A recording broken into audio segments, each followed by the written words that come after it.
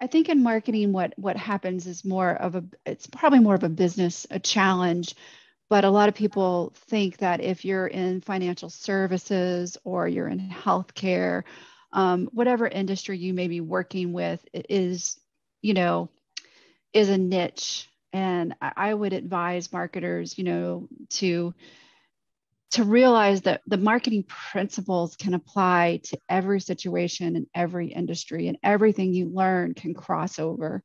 We can learn from B2C in a B2B business. We can learn from, different sizes of industries and businesses, small businesses and big businesses alike. Every type of marketing activity is something that can transcend.